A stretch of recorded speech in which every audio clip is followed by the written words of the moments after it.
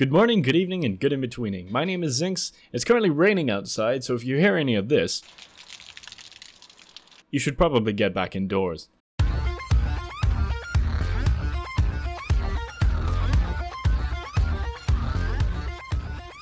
So this is an updated video to my old ElvUI setup tutorial that I have on my channel from about 2 years ago. It's a little bit outdated now, so I decided to update it by installing the new ElvUI in World of Warcraft and Warlords of Draenor. In this video, I'm going to go over downloading it from the website, setting it up in-game, and then what settings you can tinker with inside it. First things first, a quick Google of ElvUI will take you to tuckui.org. If the opening page does not have the downloads listed, navigate to the top left UIs button. Click on ElvUI to find this page. If you are on here, the ElvUI download is on the right. Navigating to the add-ons drop-down at the top of the screen will allow you to browse the add-ons available. AddonSkins is pretty much a necessity for every ElvUI user. All it does is skin your available add-ons to look more like ElvUI and fit in with the general theme. Shadow and Light is an optional edit I will go over after we go through base ElvUI, and XTC is a combat text add-on similar to mic scrolling battle text. I should add that you should uninstall and make sure to delete all previous versions of ElvUI and their add-ons before installing new ones. Once downloaded, you can simply extract the files within each zip file to your World of Warcraft interface add-ons directory. After extraction, the folders inside your add-ons folder should look as such. Note that AddonSkins does not appear down at the bottom because your folder is sorted alphabetically and AddonSkins does not have an ElvUI prefix. A correct install will have your in-game add-on list looking like this.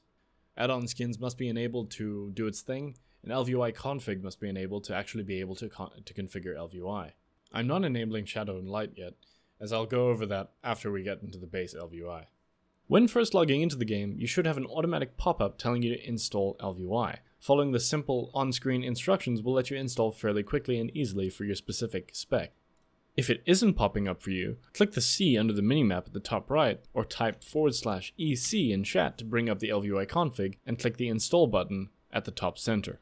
Apart from just looking pretty sweet, ElvUI gives us a myriad of ways in which to edit it and change it to our liking. If we open the config and enter the general tab on the left here, we can see a myriad of ways in which we can change the way ElvUI functions at a very base level. This drop-down menu at the top will let you access more specific things. I highly recommend you dig into these general options, as they're simple, easy-to-use ways to configure ElvUI in small degrees. The Actionbars menu is where we can edit our action bars. This is the first time I'm going to be opening the Toggle Anchors button. The Toggle Anchors button at the top here will open up all of the anchors for every ElvUI element on the screen. This screen allows you to move all the elements on your UI without any hassle at all.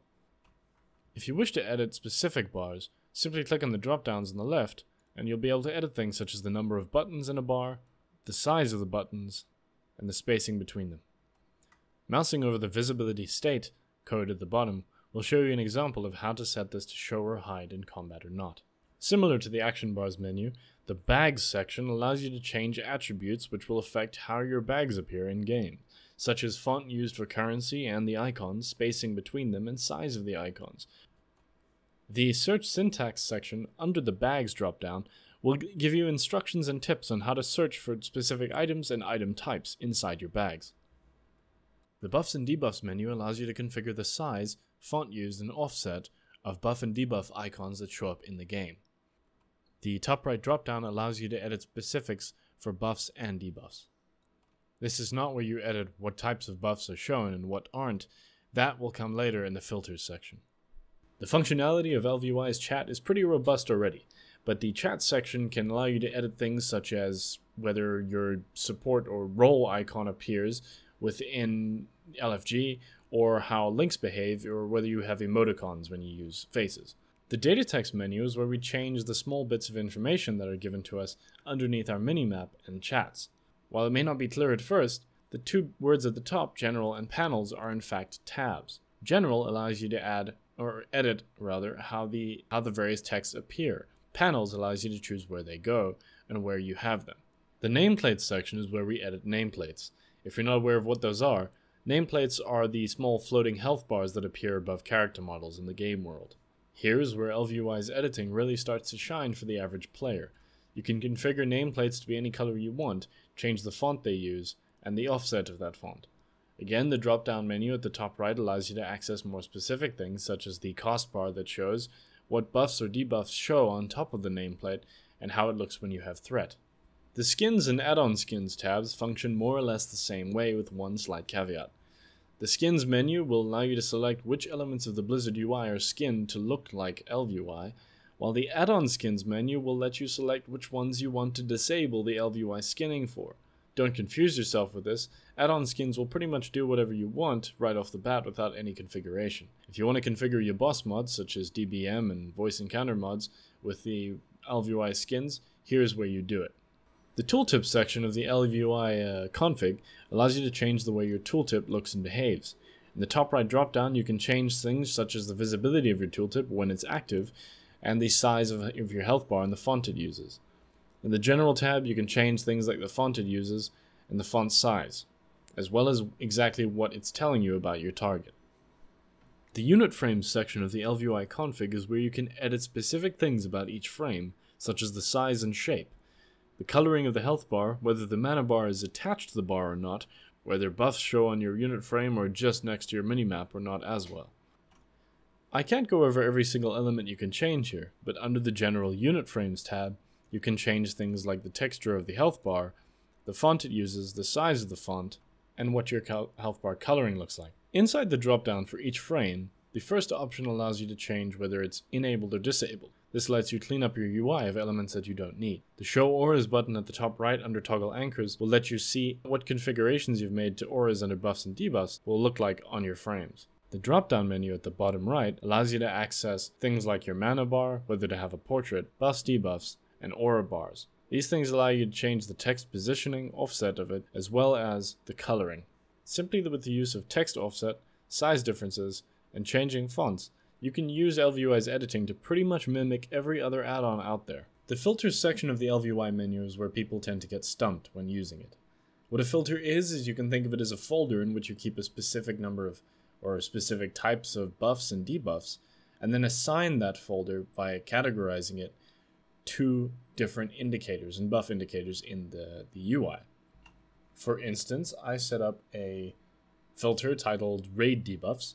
In that filter, I set the type to whitelist. Blacklist prevents it from showing, and whitelist makes sure that whatever it's detailed to show is showing. And then I add the spell IDs for the raid debuffs throughout the current raid content that you get from the bosses. Then I go into my raid frames and I set the debuff indicator to show an additional filter, and I set that additional filter to my raid debuffs.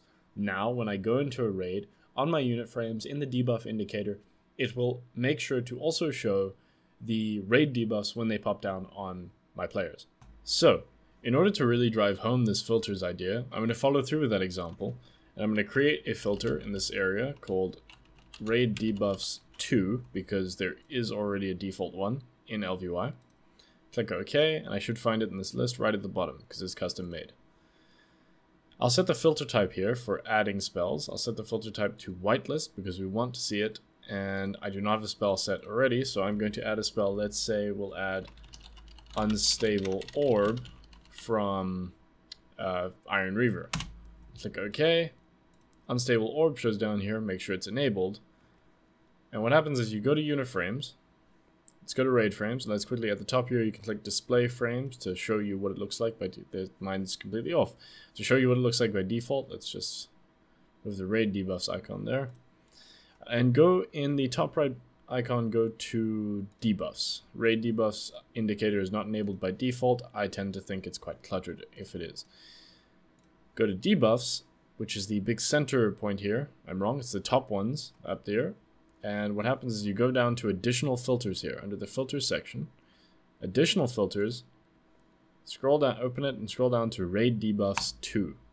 Now the debuffs will show all default debuffs on the players that is set through the filters, as well as any debuffs that I just set through my custom filter, which I've attached to it. That being said, knowing how to make extensive use of the filters and creating your own and adding buffs and debuffs to them and reducing some others isn't particularly needed. Unless you're having to manage a specific buff or debuff or something very niche in your raid group, it's not really going to matter. unless you really are at the cutting edge in some cases. So now let's talk about the shadow and light edit for ElvUI. You install it just the same way as every other add-on for ElvUI and ElvUI itself. Make sure it's copied into the folder as I've shown earlier in the video. When you log in with shadow and light installed, you'll get a separate window pop up that asks you to install shadow and light just like ElvUI does. This is just a series of quick, simple instructions that allow you to set up the basic features.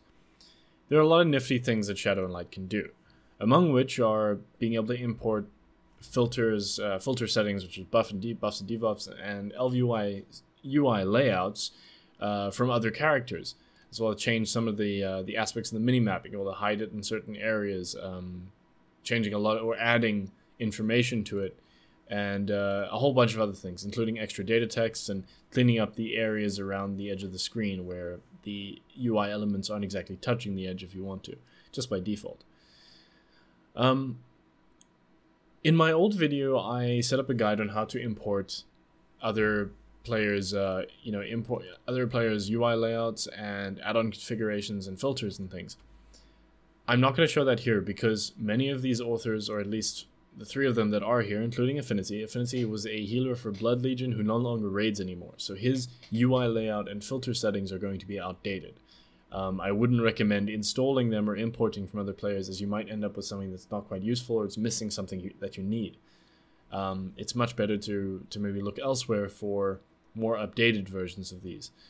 But some of the real nifty things are that the data text panels, you can get more of them, and you can set them up in more general, not more general, but more specific ways. And most importantly, to me at least, is the armory mode, which affects your character view screen, as well as when you're inspecting other characters.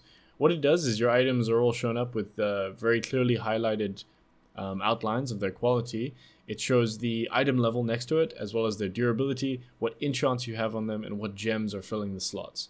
Very, very quick inspections of other characters, and all of this on top of very good customization of minor UI elements like the zone text when you enter another zone, or the miscellaneous text, which are, mailbox text and all that sort of stuff. So thanks for watching, everyone. I really hope this guide helped in some way. If it did, please consider liking, maybe subscribing for more content in the future.